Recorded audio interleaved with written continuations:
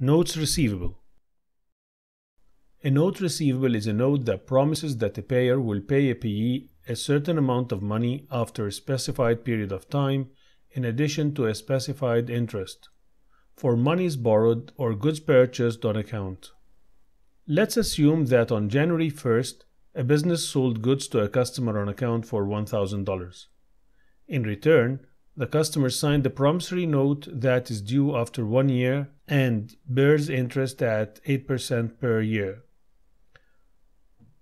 From a business perspective, it is regarded as a note receivable, because in this case the business has the right to receive the principal amount in addition to the interest at maturity.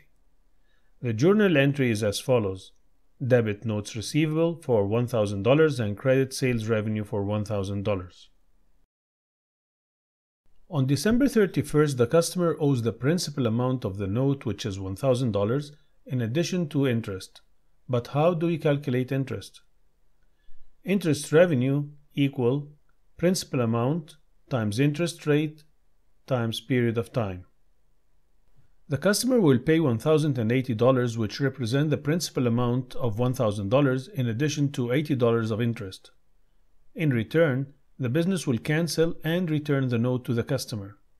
It will recognize the payment with a debit to cash for $1,080 and credit to notes receivable for $1,000 to close it, and a credit to interest revenue for $80 to recognize the interest that got accrued for the period and subsequently received while settling the note.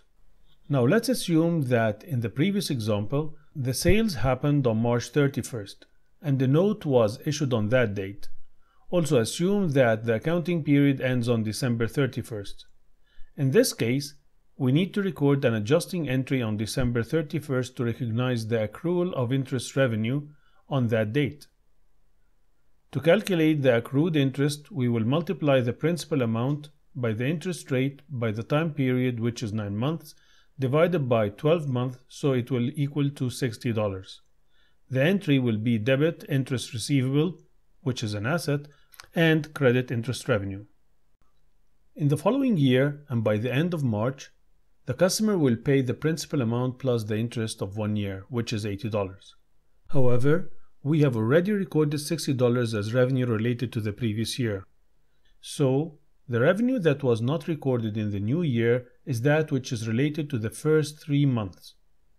To calculate the interest, we will multiply the principal amount by the interest rate by the period, which is 3 months, divided by 12, so the result will be equal to $20.